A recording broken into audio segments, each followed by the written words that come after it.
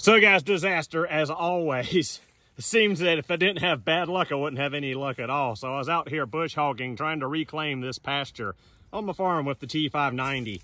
And I popped the track off. Well, I need to take this track off again anyway to service the gear oil and the drive motor on this side.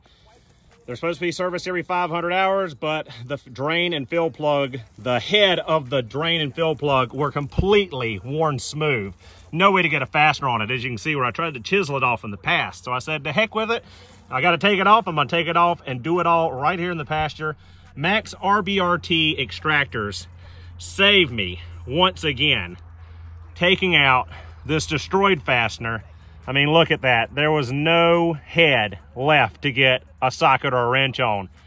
I know I drilled a little crooked, but I mean, I really couldn't tell where the center point was, as deformed as this thing was. But check it out, nice and clean. I can service my gear oil, just got to get the drain underneath.